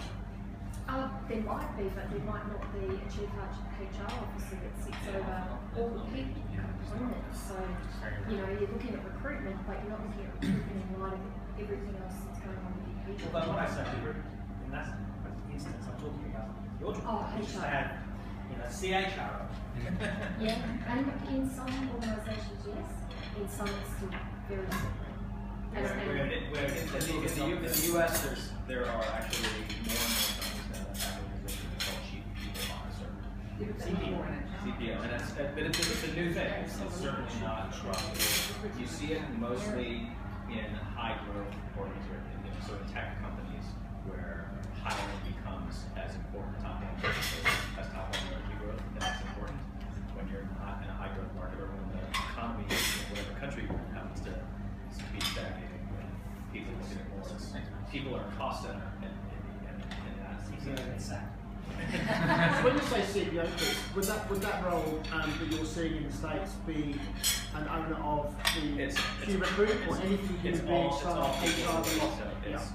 it's staffing, it's leadership development, it's all HR. And in the US, they have CHICOs, which is the Chief HR Officer. So they are, you know, they are doing it, and I think it's really sad. Funny when they say they have the same unit as good as you think, and yet it doesn't seem to be that important. And do you know, there is so much, I'm sure I'm telling you guys how to suck it, but you only have to do a little bit of research on people, and there is so much out there from so many reputable sources about the impact of having a solid, engaged workforce and using people. I can't remember who published, but organisations with high engagement, 147% higher earnings per share. 147%, and it's all there. But somehow it's taking time to translate for organisations being able to shift their thinking. It's interesting, there was a Harvard Business Review story from about 2 years ago where it was looking at mission-based and purpose-based companies where I assume I haven't seen the connection between that engagement and I expected it's high. And they saw basically on every dimension from job creation to revenue growth to market capitalization. They looked at just Fortune 1000 companies and they outperformed the market 8%. So just having a mission or a purpose on the company, I think that makes a dramatic difference. And you only have to look around in an organisation and look at someone, but you can tell this is engaged and so that's having a negative impact on business performance. So sounds like that Paul Drucker thing about management by walking around is not done enough. Is it that, or is it the HR having that seat around the exec table? Probably all of the above. Yeah. Well, a few companies that I know about seem to do it as well. Have really strong leadership. I was going to say, it's got to be a CEO. Can you say who those companies are? Deloitte is a good example.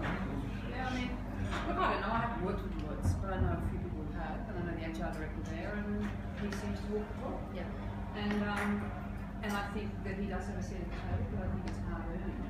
Well, and that is a company where the people are the product. Yeah. Right. When But there's a lot. I mean, you know, look, even academia. I mean, you know, it's a lot about how we teach, it's about how we research, how we network. There's a lot.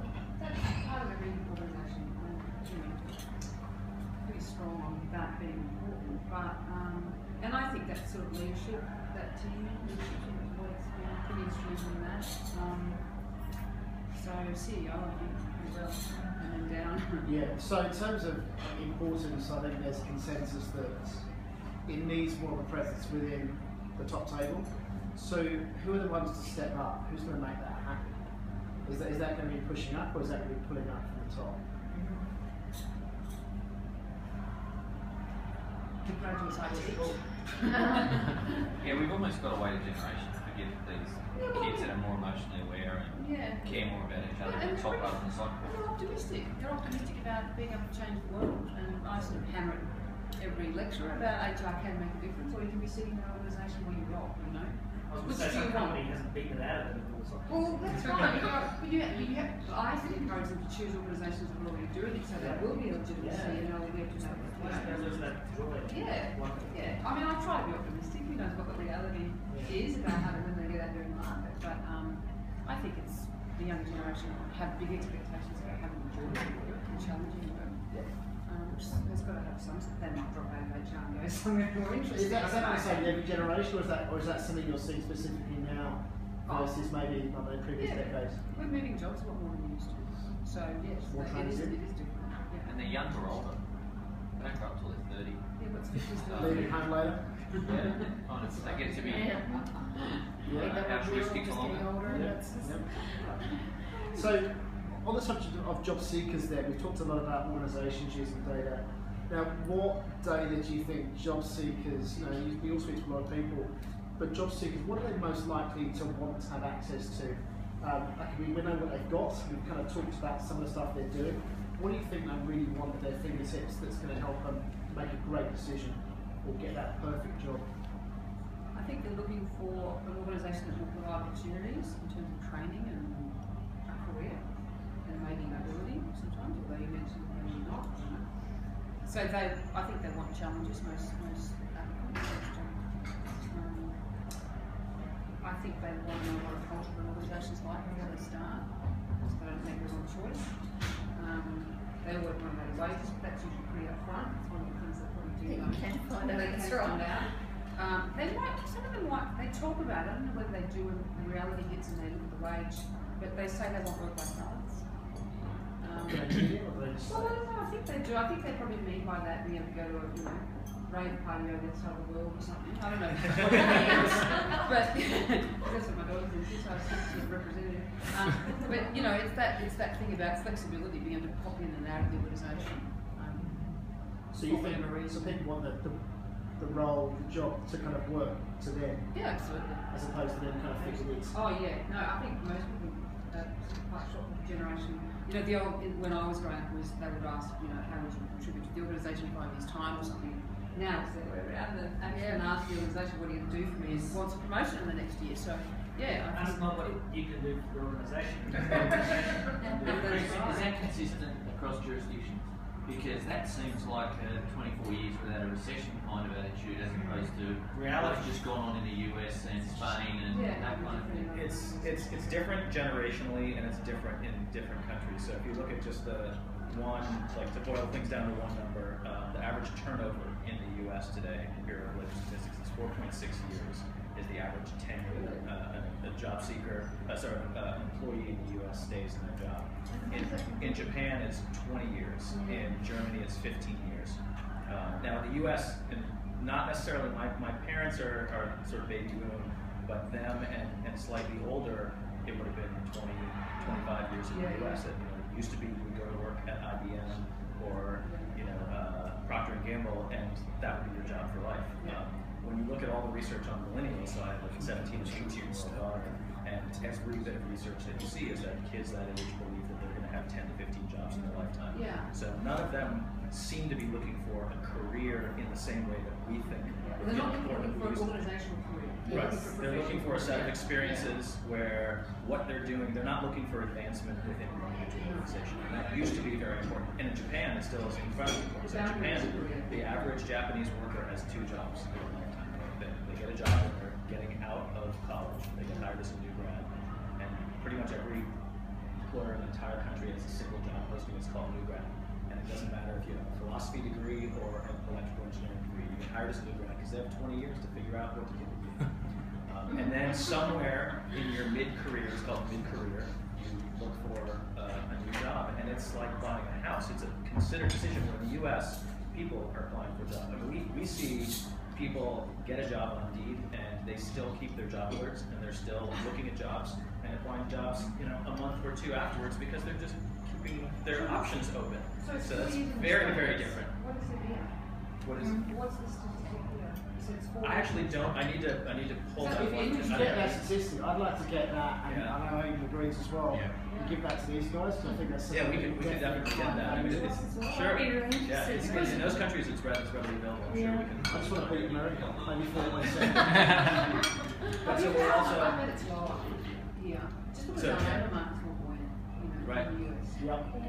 But I'd line up to So the other thing that's very different is the generational thing in terms of what people who are in their 18 to 28 are looking for. We have when is the next report coming out?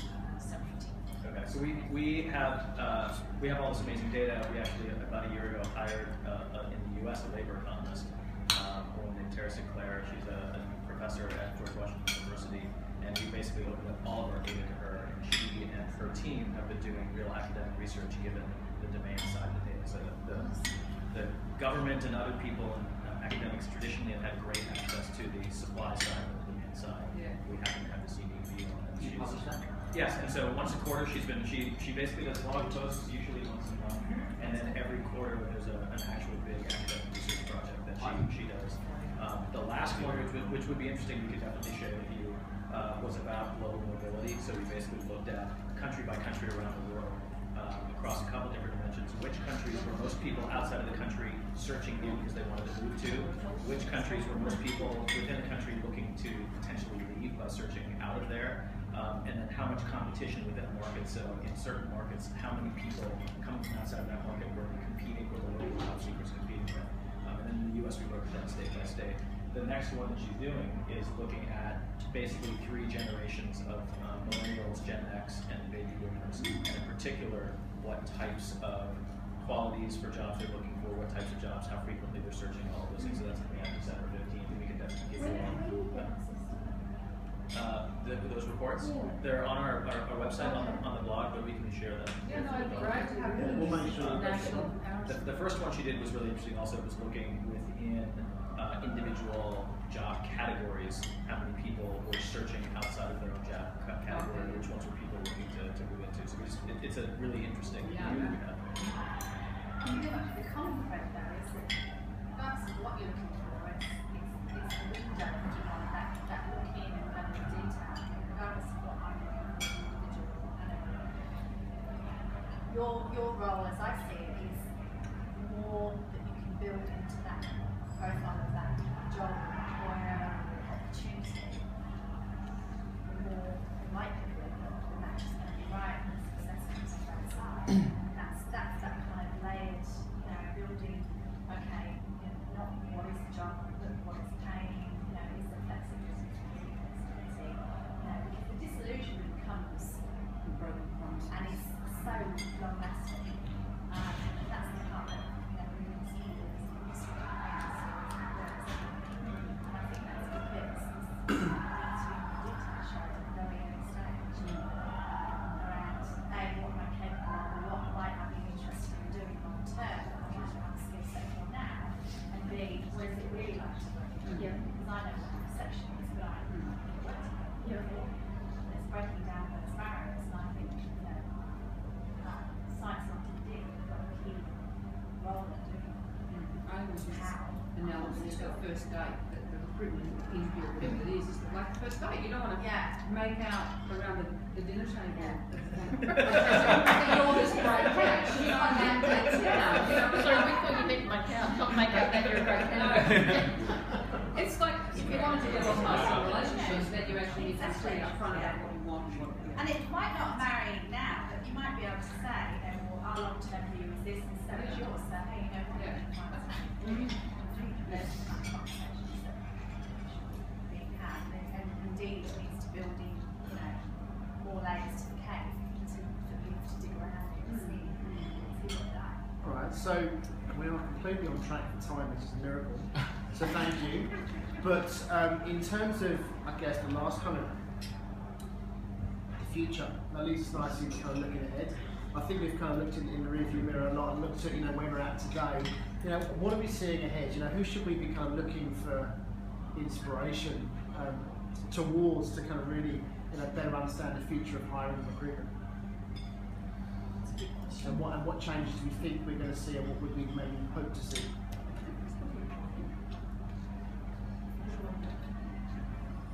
If anyone else wants coffees and teas, It's a good time with coffee, jump in guys. now.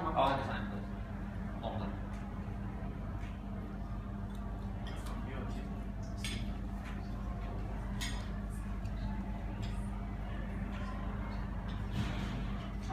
the same, please. Long. Your primary future is what we know about coming out. What's out there? There was a real disparity between what I did at uni and the absolutely working. I think that whole conduit, even just giving people some real life experiences. Well, my view was that university shouldn't be a vocational, it should be a broader thing than that. I know the present government seems to think universities should just make people job ready. Should definitely think that's what individuals want. I think certainly I try and make it more hands-on, particularly HR. I like to fill them with an idea of a sort of dream of what you could do. The reality is probably very different, but there's an aspiration there of potentially what you can do. So I think kids don't give themselves any breathing space. They go straight from school into university. I feel like I'm trying to unpack them, just to sort of strip them back and just think about what they actually are good at, what they like to do, what they would like to see their life unfold. There's so much pressure from parents and everybody. You've got to achieve, make money and all these things are just really aren't wrong. So I sort of try and hose them down a bit and sort of think about their life being something they actually should enjoy. So I'm at the postgrad level they're better. I can probably talk much more sensibly because they've done their undergrad, they've got a bit of experience out in the workforce, they know it's pretty tough out there, and they're sort of trying to think about, and that's where I probably can do a bit more work around thinking about what their skills are and identify where they can go. It's not always up, it might be along. But undergrads it's a bit different because they're too young. They don't know what the hell's going on. They're recovering from the HSC and they're still probably, trying to find out a few other things. You know what I mean? It's sort of, so yeah, I take that role on, but probably more from a counselling career point of view with postgrad students and undergrad students.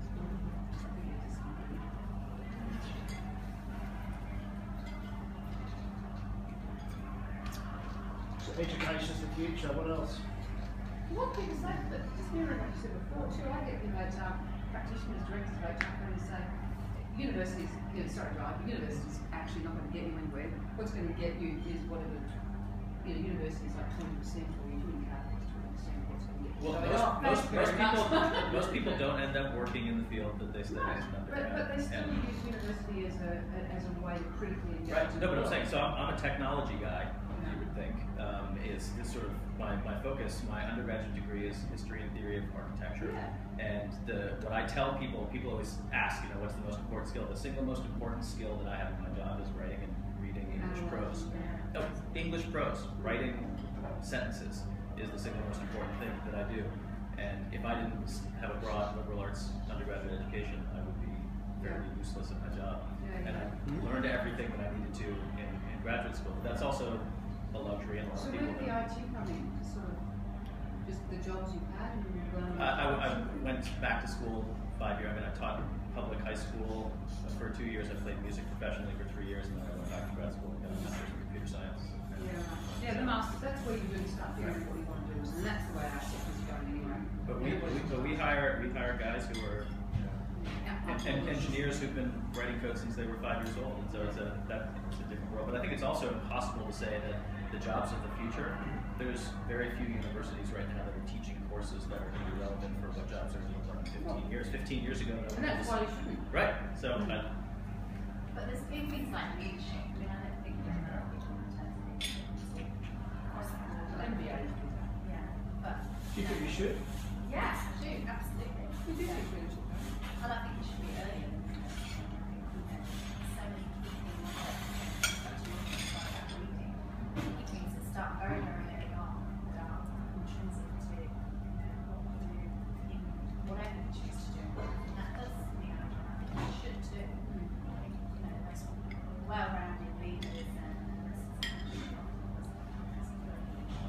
I have a daughter who's a freshman in college right now, and she's probably more prepared for the workforce because she was the editor for yearbook than anything she did. She had to manage a group of people, she had deadlines, she had to go send people out on assignment, and in that she learned more of those other types of soft skills that they don't teach there from doing that and from being captain for swim teams, frankly. And M&T resources were essentially in the technology for young girls. She studied computer science. Yeah, well there you go. Talking about what age are we starting to encourage, young girls that should be this like which is not. But they don't want to go to school. However. And my daughter didn't either until about 2 years ago, So just happened on its own. Really interesting things that come out of that. I think they're the opportunities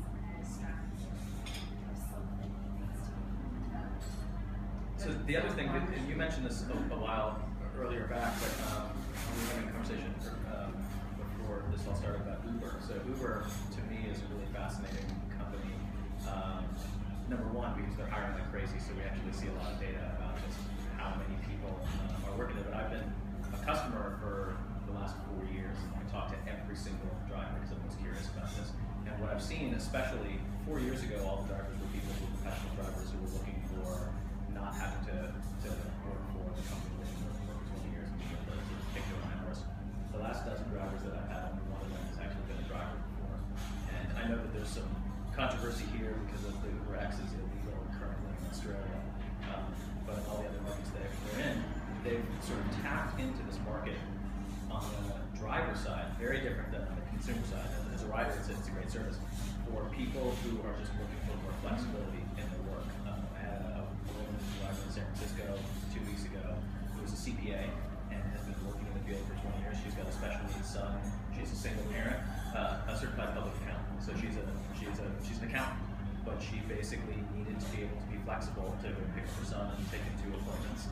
And Uber, she's making a little less money, but she can name her own hours. And there's something about the driving which is it's dignified enough work that it's a large swath of the workforce is willing to do it. It requires no training. Everyone can drive a car. And it suddenly has created this entire market. I've had 6 software engineers in the last 2 months who are my Uber drivers who are working at a startup where they're not making as much money as they used to, or one guy has a wife who's back in graduate school, and you can just pick up shifts whenever you want. They've got their surge pricing, so you can only drive during certain hours and make more money.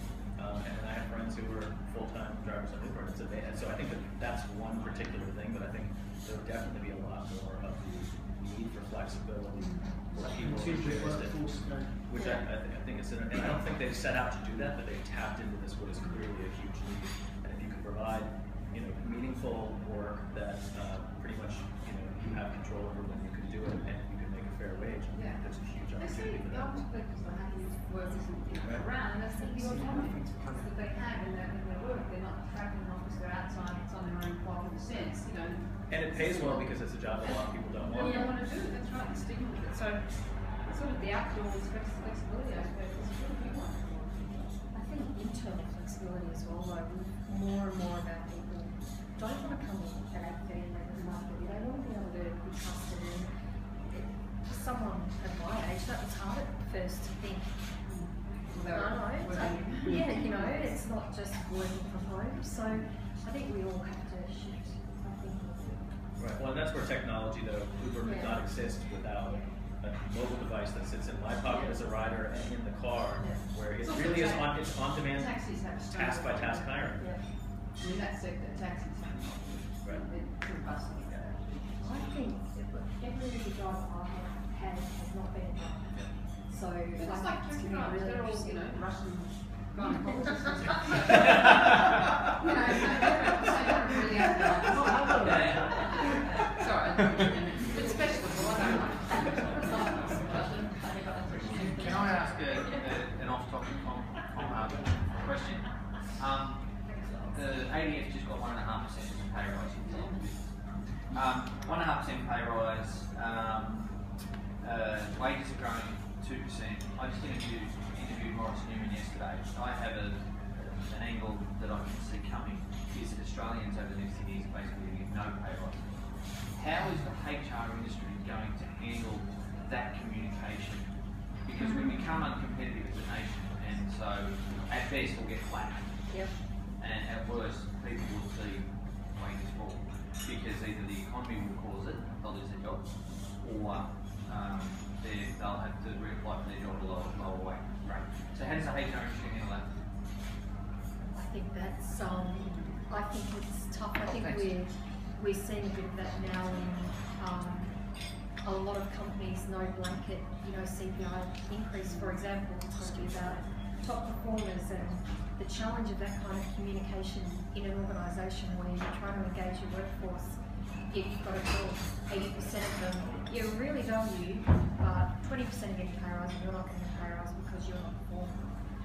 I don't know the answer. I think it's payoff comes in terms of what we can offer you is development, reduced hours, I think there is that, but I think it's that tough message of there's top performers that everyone says you have to keep, and it makes sense, right? But then that doesn't mean you don't value the other 80%.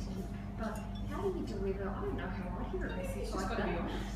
Oh, yeah, but you know, it's happening to it. I mean, I don't think Australia realised how good we've got. You know, you go to the US, you go to Europe, I mean, there's unemployment levels in certain sectors, and that's it. Australia's just been cruising along on this fantastic way, and with all we've been saying, you know, hearing for years, oh, it's going to, you know, and it is going to. But I think Australians need a little bit of a. But in terms of Greg's question, I suppose my question would be, so are they just going to suck up the fact they're not getting a pay rise, no, or are other traders going to become more important? Is it going to be enough? No, but what I was sort of getting to was that if it's across the board, if the economy's flattening, then it's not just, you know, you're getting the pay cut. It's like the economy is getting a pay cut, or all workers. So it's not taken as a personal thing, but as a look, this is a real sort of readjustment from the relatively good standard of living compared to the last decade. So maybe that softens the blow, but I don't know. We talk about pay being a third or fourth order issue for most people. I know. I mean, once it's off the table, really flexibility and all those things actually become really important. So okay, we do care about money because it's a bit of an ego thing when you get paid, you know, I get paid more than you or you get paid more than blah. But I think ultimately most of us just want an interesting job. As long as we can pay the. It comes back down to your point about assessing what you've got, and not just in terms of capability, but okay, if we unpack everybody again and say, build your ideal role, what elements do you make that? Some it will be flexibility, some it will be pay. Ones that fall into that pay category are the ones that, you know, you have to incentivise in that way, and that's what it's all about. Everything has become so personal from the job search to the employment terms, negotiation. Everything is just about all the time. Everything from the get-go to retirement. And it's almost dismantling everything that we've seen before. And even things like human resources and those departments that have always been about process and forms and contracts. And they need to lead across the whole organisation and talking to people so that everybody knows. Because everybody is a potential recruiter in an organisation. We talk about workforce. Everybody's got that capability in that workforce opportunity in their own workforce. You don't tap into it, you just keep looking at it. The interesting thing though about, you were talking about this before, about how much can you actually know about a job and how much you fit before you get there. Of all of those dimensions, pay is the only one that you actually know from an absolute perspective. And if it's not the most important thing, that explains why there might be so much mismatch going on. Because the other, they might tell you there's a lot of flexibility, but they might tell you there's work-life balance, but those things are true.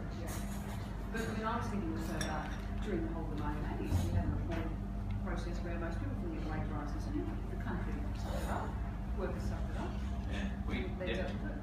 It was one of those things, though, wasn't it? We had the change of government, we had the new guys come in, they did all these reforms, it was kind of part of a structural package, everyone sucked it up. It seems to me that HR people or business needs to have that conversation. Otherwise it comes as a big shock. We put the economy into a hole because everyone goes, ooh, what's this?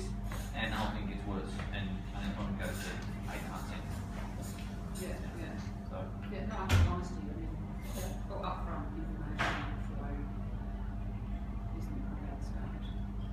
It's not to say you're not going to lose good people who may have where money is crucial, because everybody's got a different relationship to money. The trade-offs they make. Men apparently want money more than women. Women want flexibility. They won't trade that off. Then maybe there's things that come forward.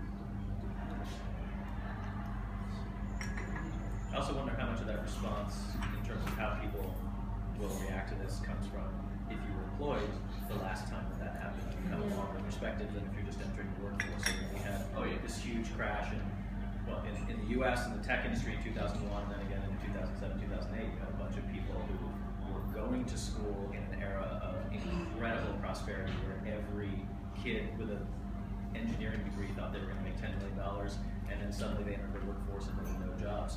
They were floored in a way that people who'd been through the previous 2 or 3 of those or not prepared for it.